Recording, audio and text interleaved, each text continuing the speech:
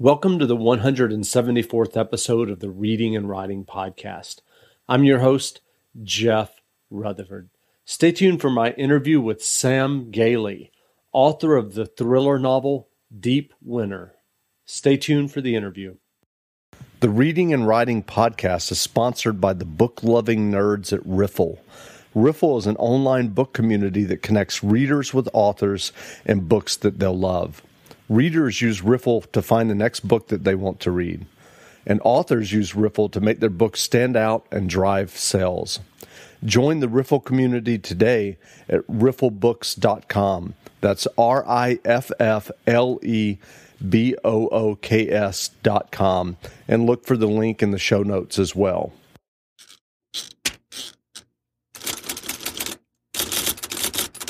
Welcome back to the Reading and Writing Podcast. My guest today is Samuel Gailey, author of the debut novel Deep Winter. The writer Joe Lansdale said about Deep Winter, a fast-paced thriller, tense enough to give you paper cuts from turning the pages so quickly.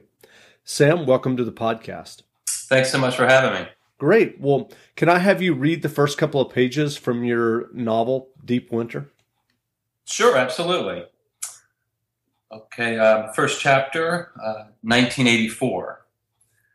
Danny had seen Mindy naked once before when they were just 8 years old, a long time ago.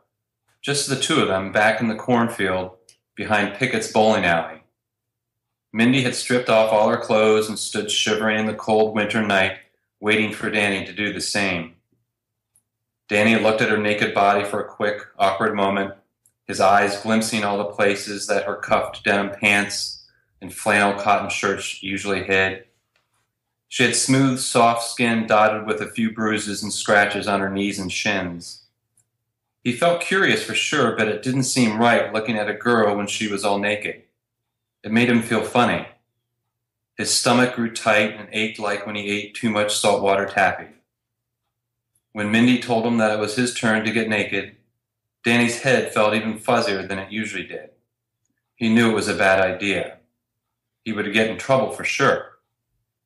If Uncle Brett found out, he would pull out his belt and put a good licking on Danny's backside. Danny didn't want that to happen, didn't want another beating, so he took off running as fast as he could through the dead stalks of corn, feet slipping on patches of ice, face and neck getting all scratched up by dried husks. But he didn't go far before he ran into more trouble. Mike Sikowski and Carl Robinson stopped him before he made it back to the bowling alley and beat him up pretty good. Sikowski was the mean one, even back then. Is that a good? Yep. That sounds great. Well, if someone listening hasn't heard about Deep Winter yet, how would you describe your debut novel? Well, it's a suspense thriller, and it takes place in a very remote area of northeastern Pennsylvania in 1984. And the main character, Danny, suffered a tragic accident as a kid. He fell through some ice pond water and was underwater for probably 6 to 8 minutes and suffered some pretty bad brain damage as a result of that. And now, as a grown man, he has limited intellect and is kind of an outsider in the town that he lives, kind of ignored, pushed off to the side. And a murder happens very early in the book, and Danny is blamed for this. And the story is really about him trying to redeem himself and escape his captors. Great. Well, I know that you grew up in rural Pennsylvania, the setting for Deep Winter, but from what I understand, you've lived for many years in Southern California. When you started working on Deep Winter, were there any trepidations about setting the novel there? Did you go back to Pennsylvania to do any research along the way?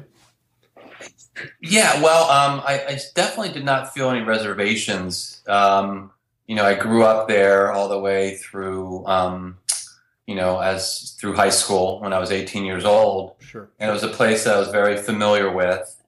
And I'm just, was very drawn to that very small town feel I like the sense of isolation. When you grow up in a community that is so small, all the other urban centers seem so far away, you feel very isolated and secluded.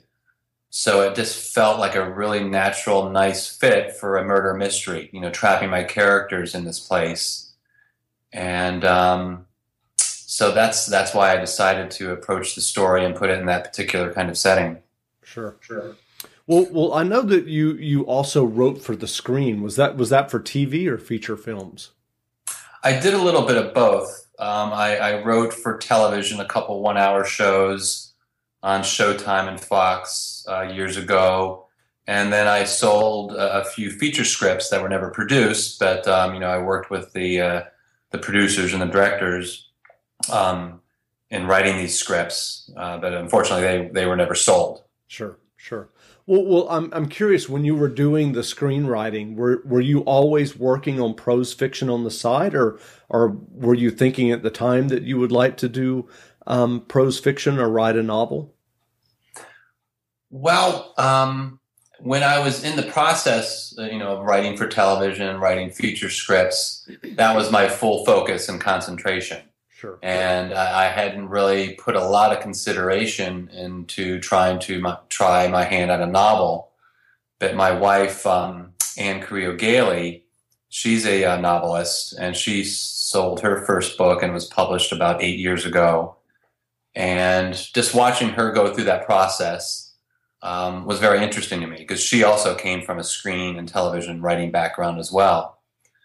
And it's, when you're writing a novel, it's more of a singular vision. It's something that you write for yourself, especially at the beginning, because you're not getting paid or it's not an assignment.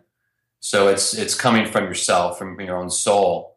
And, there's no outside interference from, producers or directors or showrunners. So a few years ago, she suggested or encouraged me to try to write a novel, and I did. And it's absolutely something I want to stick with, because I really love the novel writing process, and think it's a natural, nice fit for myself. Sure.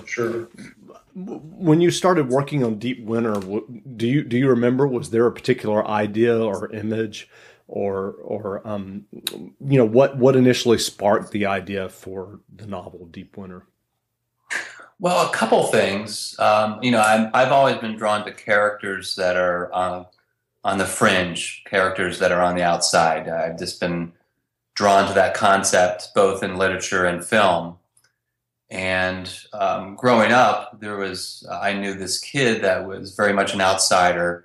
He had some kind of learning disability, which, I didn't understand any of that at the time. And he just was, very much cast off. And I guess I've always gone back to that kind of person, that kind of character, someone that's just misunderstood, and kind of taking that person but putting them into a fictional account. I wanted to see what would happen to someone like him if they were accused of a crime and they didn't necessarily have the wherewithal or the capacity to defend themselves properly. Gotcha. Well, I know that once you wrote Deep Winter, you had a hard time finding a literary agent to represent the novel. Can you talk about what the process of finding an agent was like for you? Well, it certainly felt extremely and excruciatingly long to find a literary agent. It took me, I guess, about 2 years, a little over 2 years. When I first finished, a few drafts or a draft that I felt comfortable with of Deep Winter, I gave it to Amy Schiffman, and she's with a company called the Intellectual Property Group.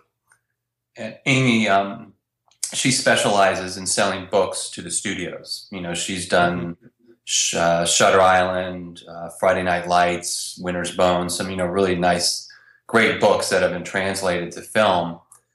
And I showed it to her to see what she thought, and because she had a lot of connections to literary agents in New York. And she read the book and fell in love with it and decided to try to help me get a lit agent. And, we her strategy was, we sent it to one agent at a time, someone that she had a relationship with. And for whatever reason, they didn't respond to the material, or just didn't feel like it was right, or for whatever reason, I got passed on by quite a few agents, and often it takes an agent, it could, 6 weeks, 3 months to read a manuscript. So I would just have to wait for each rejection and then move on. And then finally, we found Natasha Alexis at the Zachary Schuster Harmsworth literary agency in New York. She read the book and loved it. And quickly after she signed me, she was able to sell the book to Blue Rider Press, probably within 6-8 weeks of signing me on as her client. Wow, that's great. It took you a while, but then it moved fast. Yeah, it certainly did seem to move quickly. So during this time, were you working on anything else? Yes, absolutely. I couldn't just finish the one book and wait, because from experience in screenwriting and writing for television, there's a lot of rejection, there's a lot of waiting, and I just didn't want to wait on this one manuscript to see what would happen, because I'm really at the most peace with myself when I'm writing. So in that 2-year period, I finished 2 other manuscripts, in the same wheelhouse, suspense thrillers. So after Deep Winter comes out, I'm sure we'll take out the next one and see what happens from there. Great. So what is your writing process like when you're working on fiction? Do you plot and plan extensively, given the fact that you were a screenwriter? Yeah, I mean, I really, I guess maybe with most writers, once you find what your story is, your basic idea, and develop your characters, I draw out and write out a very thorough outline of what the story is going to be, and take a lot of time and get feedback, from people that I trust and respect. And then once I actually start the writing process itself, I write everything by hand. I write in notebooks, the whole first draft. And, I really find something very organic about, putting pen to paper, writing in a notebook. And so when I then decide to input, the first draft, right, onto the computer, I'm kind of rewriting as I go, as I'm, translating my very poor writing onto a Microsoft document. That's interesting. I think a lot of writers have gotten away from pen and paper. Yeah, I just, like I said, it's just something very organic and natural. And, I stare enough at a computer screen all day. It's really refreshing to step away and, kind of be more in the environment that you're writing in rather than in front of a computer. Sure. Well, what books or writers have you read in the last year or so, fiction or nonfiction, that made an impact on you that you would recommend? Well, there's quite a few. I'm a very avid reader. One of my biggest influences is Larry Brown, who unfortunately is no longer alive. Yeah. But just, a really magnificent writer. I like how he captures, an everyday man or woman in their environment, and just his way with dialogue, I just find absolutely fantastic and riveting. So Larry Brown is definitely at the top of my list. I really enjoy Kent Huroff. I think he's a really brilliant writer. And then, the list goes on. Urban Waite, who was kind enough to give me a blurb on my book, is a really, really talented writer. He just finished his second book that came out a few months ago. Joe Lansdale is fantastic. Sure. And then, when I was first starting Deep Winter, I did some research and read a lot of other books, kind of in a similar wheelhouse, with when the main character has some damage to him. I read Of Mice and Men, Flowers for Algernon, Push. So, it's it's always fun to read, whether it's the exact genre that I'm working in or not. But I definitely draw influence from all these other writers. Sure. Well, given your experience writing and getting Deep Winter published, what advice would you have for an aspiring writer who may be listening and would want to get their own novels or stories published? Well, okay, I guess what I would have to say is, make sure that you read a lot of good books, by authors that you respect, and then, find your story, find your voice, decide what you want to say, and be prepared, for a waiting period, be prepared for rejection. But, before you focus on how I'm going to sell it, where I'm going to sell it, make sure, your book is solid and it's something that you're really proud of. And if you are able, get some notes from some reliable people. And then when you're finished, I would suggest don't wait, for that book to sell. Keep writing, because you're going to grow as a writer. And, even while I was waiting for a literary agent, I would go back and kind of go through my novel again, and it would get better and better and better. So as cliche as it sounds, just keep writing and try to tell the story that means something to you. Great. Well, where can people find you online if they would like to learn more about you and Deep Winter? Well, I have a author website. It's samuelwgailey.com. And on my author website, it has a bio and it has events, upcoming events, book readings that I'll be attending. It has reviews. I did a Q&A that is good for book clubs, or if people just want to know a little bit more about me or the process. And of course, I have my own, I have a Facebook. So those would be two good places to start and find me. And in fact, I just put up an author a video on YouTube. So that's at Samuel W. Gailey on YouTube. And it's about a 2.5 minute little clip where I just talk about the process, what inspired me, and a little bit about my characters in the story. Great. And I'll have links to all of those in the show notes as well, if Great. people are interested. Well, again, we've been speaking with Samuel Gailey, author of the novel Deep Winter. The novel is available now in bookstores or as an ebook, so go buy a copy.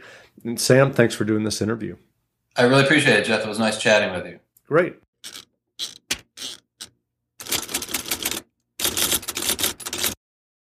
Almost 90% of women have cellulite. And guess what? It's not their fault. We don't choose cellulite, but we can choose a different way to treat it. Meet Quo, collagenase Clostridium histolyticum, AAES, the first and only FDA-approved prescription injectable for moderate to severe cellulite in the buttocks of adult women. This non-surgical treatment is injected by an aesthetic specialist in 10 minutes or less. Individual results may vary. Do not receive if you are allergic to any collagenase or ingredients in Quo, or have an infection at the treatment site. May cause serious side effects, allergic reactions including anaphylaxis, and injection site bruising. Seek medical help right away for any signs of allergic hypersensitivity. Tell your doctor about all your medical conditions if you have a bleeding condition or take medicine that prevents clotting. Most common side effects include bruising, pain, hardness, itching, redness, discoloration, swelling, and warmth at the injection site. Ask your doctor about all possible side effects and for product information. If you're ready to get to the bottom of your cellulite, learn more and find a specialist at Quo.com.